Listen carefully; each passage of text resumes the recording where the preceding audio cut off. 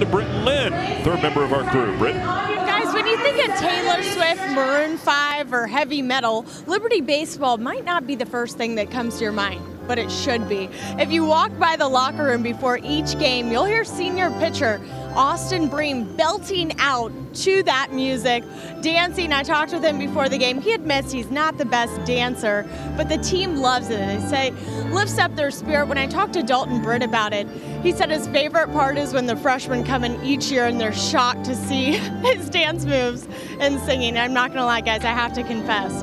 When I walked by the locker room this morning, it took every bit of me to not be singing along too. Oh, you know you were, Britt. Maybe.